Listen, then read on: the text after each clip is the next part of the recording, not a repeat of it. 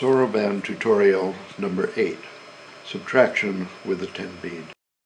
From drill 0, we'll just remember when we're working on two rods side by side for addition, as we did in the previous tutorial, number 6, we move from the right to the left. So we operated on the unit rod and then on the tens rod in that order. But for subtraction, it's the opposite. We move from left to right. Okay? So now we'll go on with subtraction with the 10 bead. So we're going to make use of partitions of 10. So let's look at 10 as 4 plus 6. And also look at 10 as 5 plus 5. And also look at 10 as 6 plus 4. Okay, those are the partitions we need for the particular exercise we're going to do now. So let's set 11.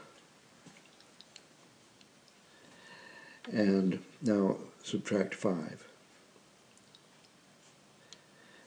Yes, so that was correct, moving from left to right.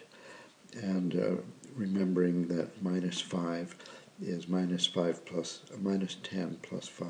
Sorry, minus 5 is minus 10 plus 5. So that means to take away 5, you have to take away 10 and then push on 5. So this is a harder one. Let's clear that.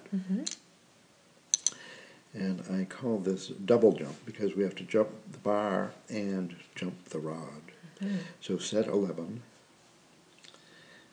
and then take away 6. So let me just remind for the partitions that 10 is 6 plus 4, that's set there. And so take away 6 means take away 10 and then put on 4. But that means take away 10. To put on the 4, we have to put on 5 and take away 1. So let's start again with 11. And now take away 10, and then push on 5, and then take away 1. 11 minus 6 is 5. Great. So these are somehow, I think, the most difficult moves are the subtractions involving the 10 bead and requiring a double jump. So please practice with drill number 4, especially the 10 double jumps that are listed there. So let's go practice.